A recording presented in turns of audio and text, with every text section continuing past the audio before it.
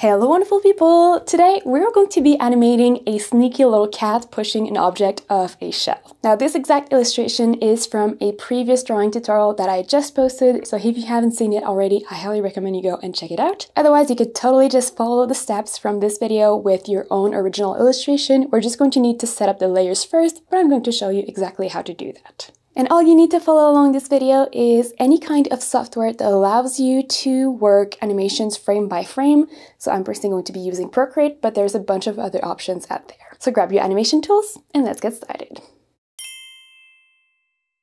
Before we start with the animation, let's just do a super quick recap of the layer organization we have in our file, as well as talking about something super important, especially if you're using Procreate, the canvas size. So the first consideration here, before we can even start thinking about animation, if you are working in Procreate, is making sure we have at least 60 layers available within our canvas. The way to look at that is very easy. You can just go in the wrench icon menu here at the very top of your menu, picking the canvas submenu, and then in the canvas submenu, you can go at the very bottom and pick canvas information. Now from here, you can go ahead and look at layers. And just look at what the maximum layers option here at the top says. For this animation here, make sure you have at least 60 layers available. So in my case, I have 163 again, that's totally okay. Now, if you do not have 60 layers available currently, it is not a problem. I'm going to show you how you could go ahead and get more layers in your file. Essentially, the way Procreate works, it's kind of annoying, but it's giving you layers based on how big or small your file is, as well as which kind of iPad you're using. So it really depends on a whole lot of factors. I cannot give you just a dimension that is going to be a one-size-fits-all. But you could easily find what works for you by sticking in the wrench icon menu, canvas submenu, but this time picking the crop and resize option. And just opening the settings right here, making sure that you activate this little lock icon here so that you keep the same dimensions of your piece, as well as activating the resample canvas here so that instead of cropping in the piece when you change the settings, it just resizes the whole thing. So the idea here is just going to be going through different dimensions. For example, I had 250 by 250, which worked for me, but might not for you. Let's say I go with 2000 and looking at whatever layer option available pops up at the screen. It's kind of fast, so you might have missed it, but just going through different dimensions until you see at least 60 layers here at the top. That being said, again, my 2500 by 2500 was totally fine, so I'm just going to go back to, whoops. So I'm just going to reset my settings and stick to what I had. Now, once you know you can have 60 layers in your file, we're just going to reorganize our layers so that we can then start animating them. Should be pretty simple. Again, if you're working with a different illustration, that is totally okay. Just make sure you try and do your best to follow the same structure for your layers as we have here in this piece. And that structure is going to start with just a group for everything that is going to be in the background and is not going to move. So in our case here, we have this cat silhouette, which is not going to move, the vases on the left that are not going to move either, as well as the shelf. So we're going to select all those layers, again, that are not moving in the background. In Procreate, you can select multiple layers by swiping them towards the right with one finger. And we are going to group them. Now, once you have the group, you can collapse it just so the layer list is a little bit better organized. And you can also rename that new group to background. And similarly to what we did by grouping all the layers that are not going to move in just one group that we renamed to background, we're also going to group all the layers that are going to move in one group that we're going to rename to animation. So in my case here, I have the eye layer that I'm going to move around, the paw that I'm going to extend and then bring back in the body, and the potted plant that I'm going to have fall forward. So just grouping all of those together in one big group. And again, just renaming that group to animation.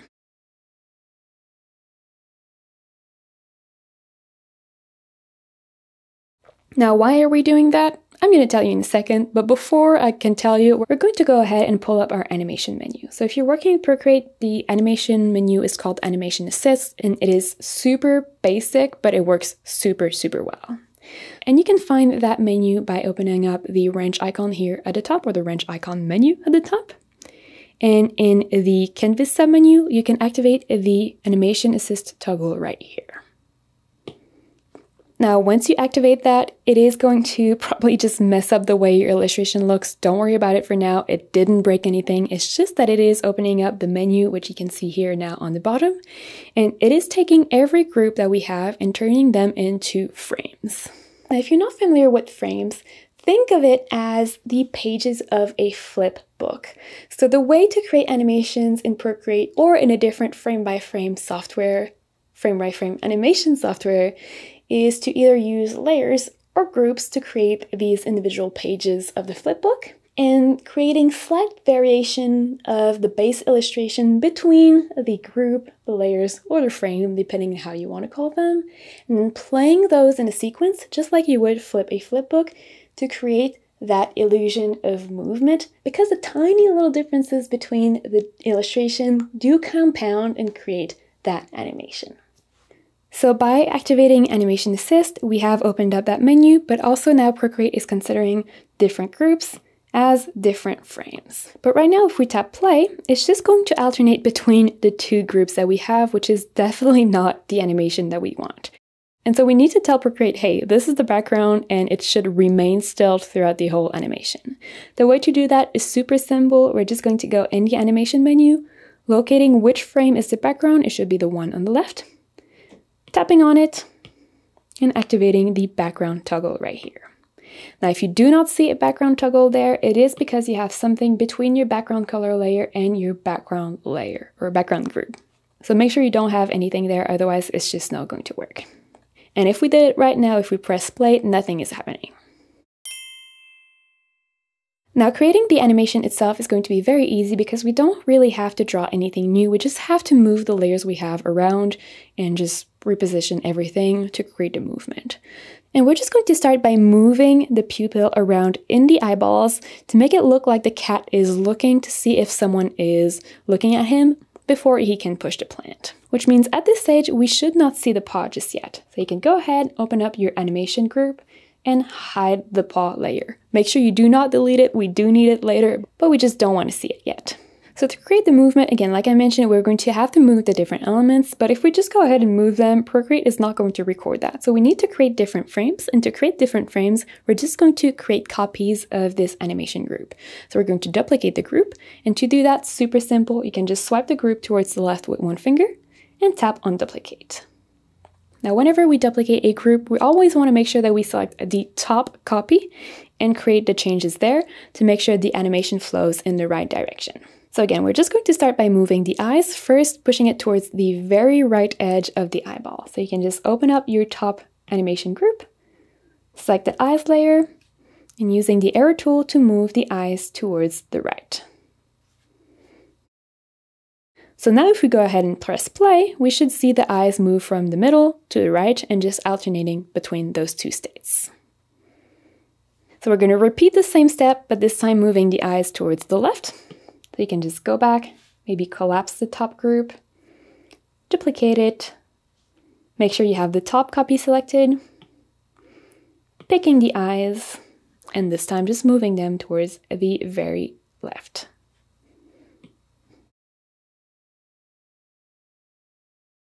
Now, once the cat is done looking on their sides to make sure no one is looking at him, it's going to go back to looking at the plant or whatever object it's going to push off the shelf. So same thing, we're just going to create a copy of our top group to create a new frame. And then we're going to move the eye layer, but this time towards whatever object. So in my case, towards the bottom right. And from now, everything goes super quickly.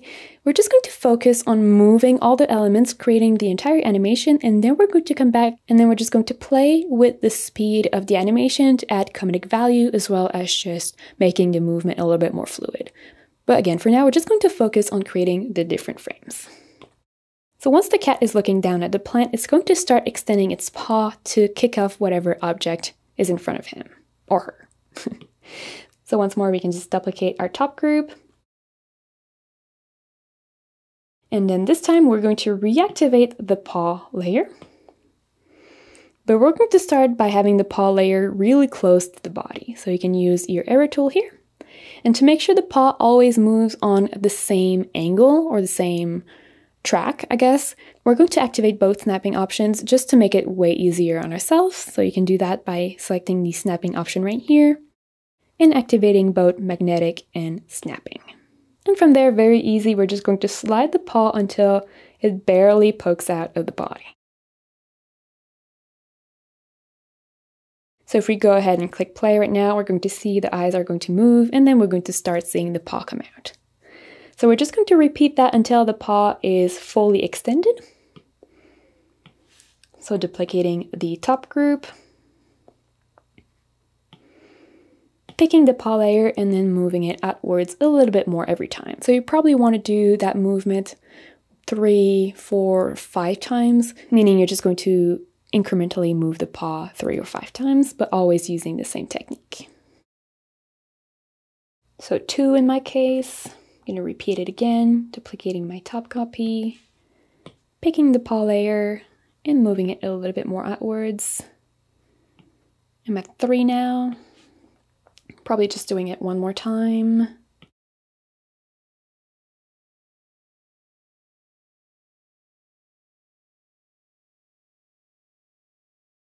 That should do it. So if you go ahead and check the animation by pressing play, there we go.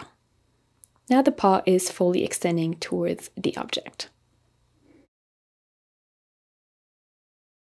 Now to make it extra sneaky, we're going to, before the cat actually pushes the object off the edge, we're going to make it look, backwards, kind of above its own shoulder, really like it's not, it's not seeing what's happening. So once more, just go ahead and duplicate whatever top group you have, keeping the paw as it is, but this time moving the eyes back to the top left.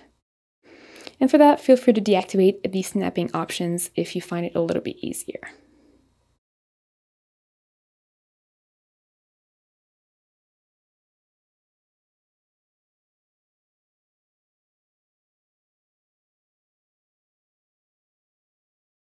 Okay, so at this point, our cat looks absolutely insane, but we're ready to start moving the pot. So you know it, we're just going to create a copy of our top group. Very easy. We're not going to move the eyes, but we're going to move both the potted plant and the paw, or whatever object you have in the paw.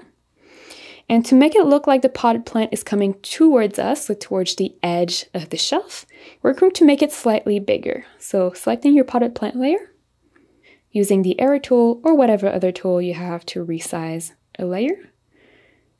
We're going to make that layer a little bit bigger by stretching it towards the bottom. And super important here, make sure that you are keeping the proportions, so you don't want to distort the shape, you really want to keep it uniform.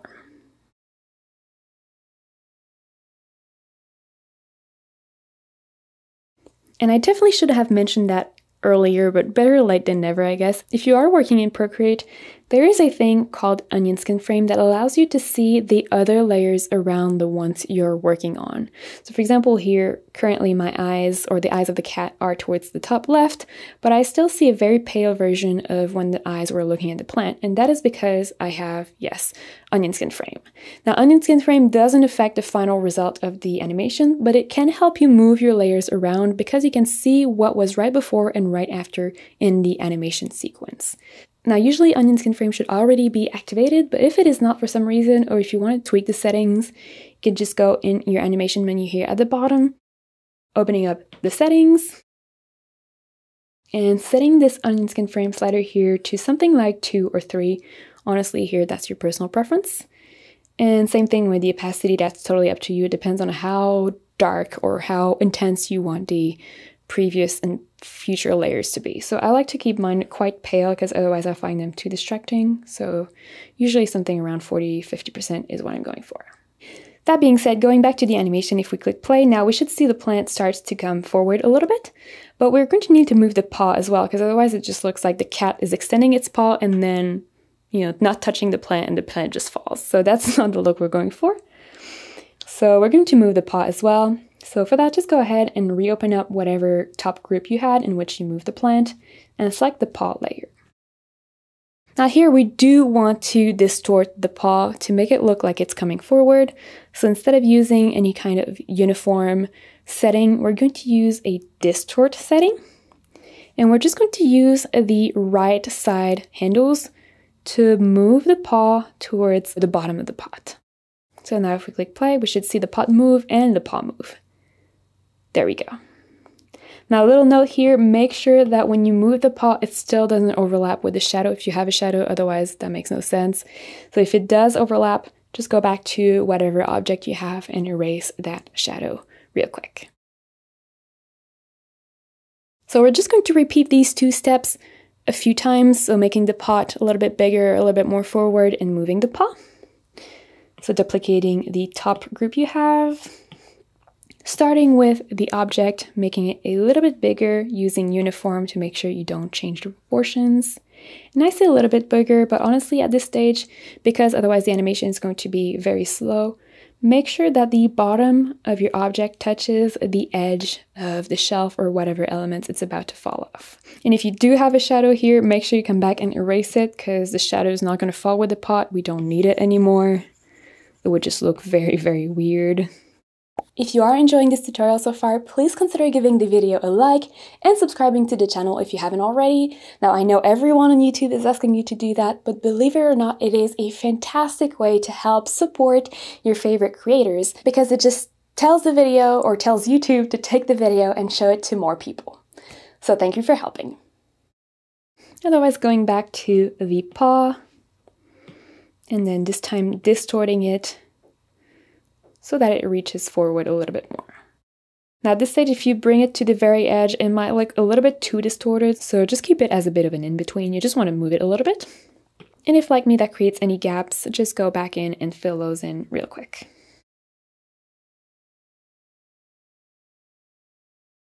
Otherwise, once more, we're going to check our work, so we're just going to click play. Awesome.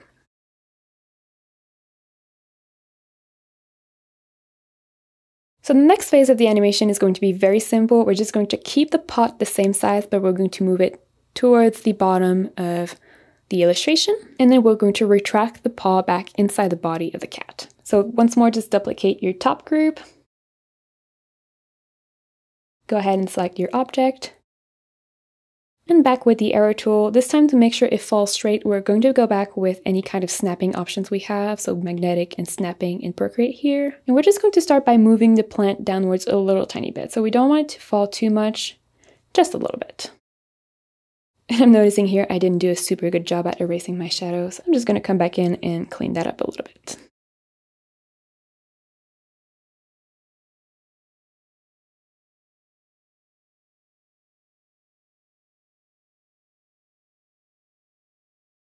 Otherwise, for the paw, we're going to do the opposite of what we did before. So we're just going to select the paw, arrow tool, still at distort, but this time probably without the snapping options because that would make it really hard to move it properly. We're just going to retract the paw in the body, moving it upwards as we go as well. So upwards and inside the body a little bit. Once more, just checking our work. Awesome. Oh, this is really starting to come together. Great. So we're just going to keep going with that movement, super easy. Making the potted plant fall just a little bit further this time. So probably middle of the way in terms of what's left in your space. Bringing the paw back inside or inwards until there's just the tiniest little bit left. And repeating once more, which should be the final time. So duplicating the top group. This time, honestly, you can just go ahead and delete the paw layer. We won't need it anymore. It should be fully retracted in the body. And I think we're going to move the potted plant once more towards the bottom before we completely delete it. So same thing, using any snapping option you have to make sure it follows the same trajectory. And here I'm really just going to keep the very tip of that plant.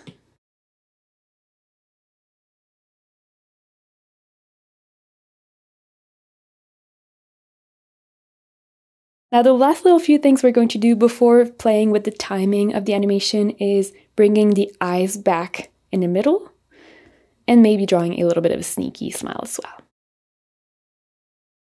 So once more, go ahead and duplicate your top group.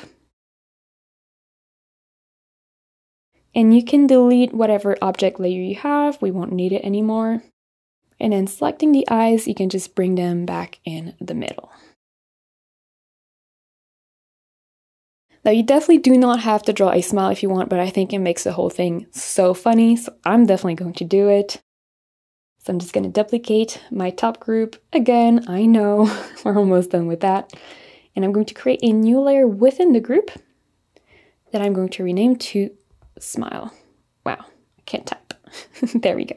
Now the smile here, I'm going to have it be the same color as my light gray detail. So I'm just going to go ahead and color pick that. But you could use whatever color you want.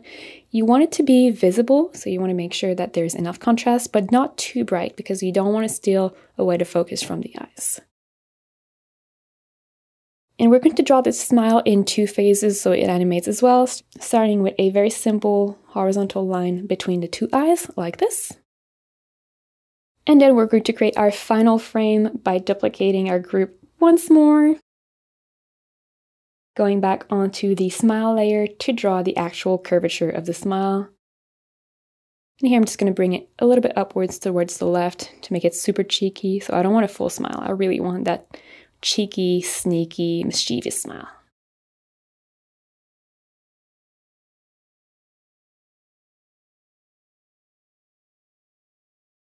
Awesome, so at this point we have all the frames, but the timing is completely off. So the first thing we're going to do here is we're going to play with what is called frame per second. So put your animation towards the top so we can really see it well, and open up your settings menu. And the first thing we want to make sure here is that our settings or animation is set to loop so that it loops through the frame in the same order all the time. Now the next thing we're going to set is the frame per second option here. And here there's no magic number for the frame per second. It depends on your own animation, how many layers you created, how many frames you created, and how fast or how slow you want the general animation to look at. So go ahead and tap play here. It's going to help you visualize what we're about to do. I'm going to reopen my settings here. And here we're just going to go and look at which part of the animation we want to be the fastest, which for this specific animation is going to be when the plant falls. And so we're going to set the frame per second so that the plant falls at the rhythm or at the pace that we want it to fall. So I think right now it's falling a little bit too slowly. So I'm going to set it to, let's say 10.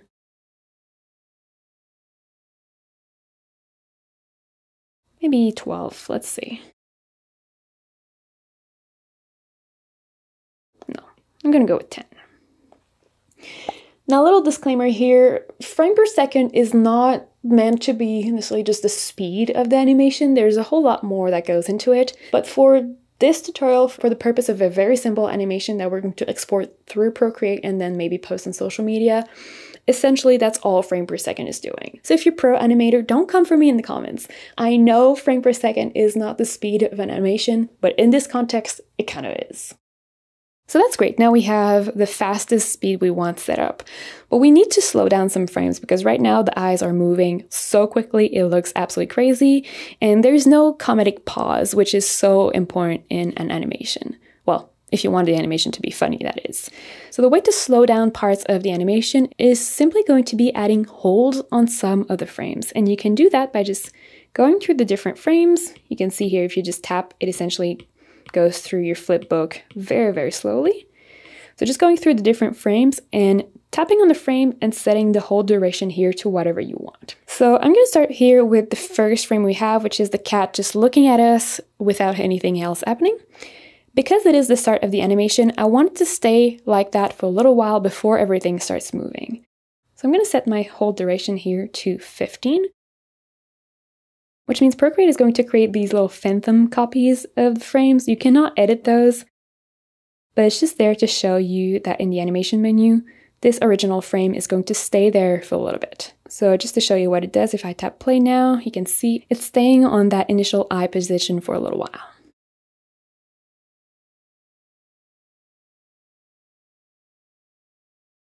So we're just going to polish the illustration by going through all the different frames and deciding how long we want them to stay. So again, I have my first frame staying for 15 seconds just to start the animation. I'm also going to slow down how the cat is looking around because I want it to look like it is actually taking the time to look around. So this frame right here where the cat is looking towards the right, I'm probably going to have it hold for a little bit less than the initial, but a little bit more than just nothing. So maybe something around 7. And same thing when the eyes are looking towards the left. I'm going to set that to 7 as well. And here there's really no magic number. Again, there's no right or wrong way to do this. So there's nothing like testing. When you set a hold duration, just tap on play and see if it works well. If it doesn't, change it as needed. It's really all about the feel of the animation.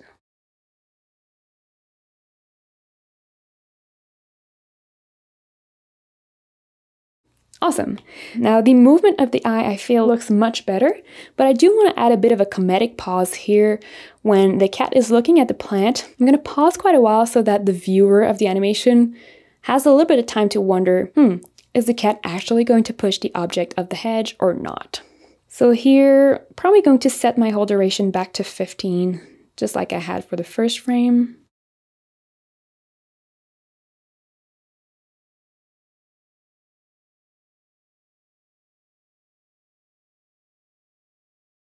That's a little bit too long, actually. It makes it feel like the animation is done, which is not what I want. So I'm just going to go back to that frame, probably set it to 10. So the next few frames are the one that we set the speed based on. So we shouldn't have to create any hold on them, but we're still going to check. I'm just going to go back to the start and press play.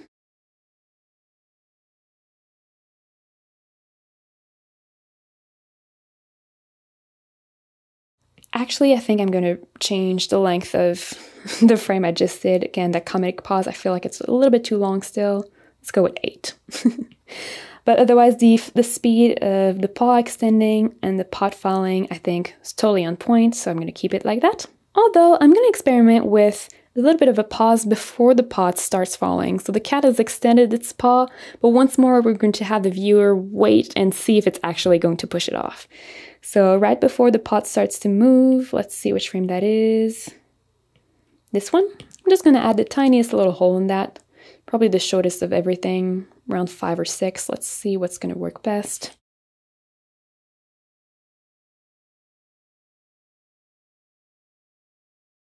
There we go. Yeah, that's funny. Okay, great. So I have my pause here before the cat pushes the pot. Otherwise, the pot falling is fine. We're going to keep it like that.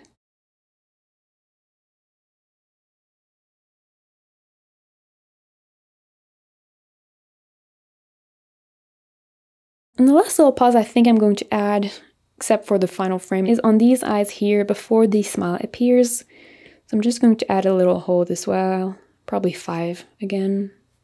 And before I press play to check, I'm also going to add a hold on the very final frame once more, just so the animation sticks there for a little bit before moving on to the front or the top or the start.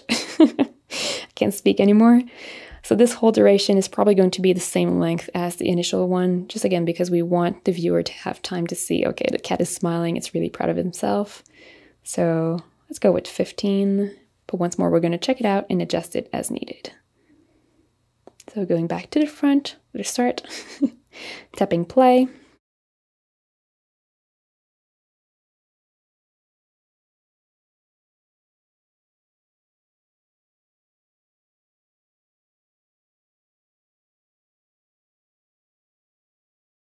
And actually, I think the last little thing I'm going to change, my smile is too small, it's too pale, we can't see it really well. So I'm just going to go back and make it a little bit thicker. So just reopening both of the top groups that we have and thickening both of those lines.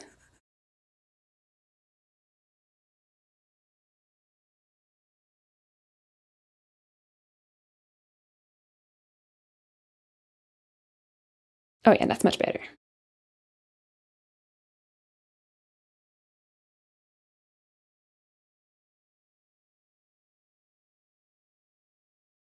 And once you're happy with your animation, you can easily save it just like a normal video by going in the wrench icon menu here at the top, selecting the share option, and going in the bottom section here, which is called share layers. I know it sounds weird, but that's how we can share or save a video. And here you have a few different options depending on what your goal is or what you intend to do with the video. I think animated MP4 is probably the most versatile, so that's what I'm going to pick. And here, make sure the frame per second is the same one you had in your settings, otherwise your pace is going to be all messed up. We don't want that because we worked on it. So 10, that's what I had, all good. And from there you can just tap on export, might take a few seconds.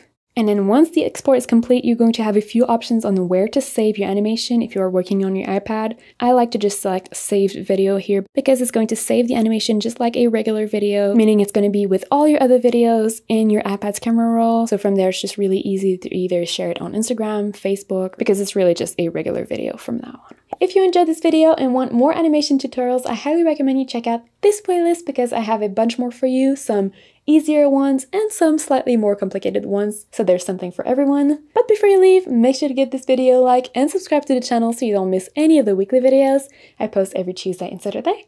Then click on the link right here and I'll meet you there.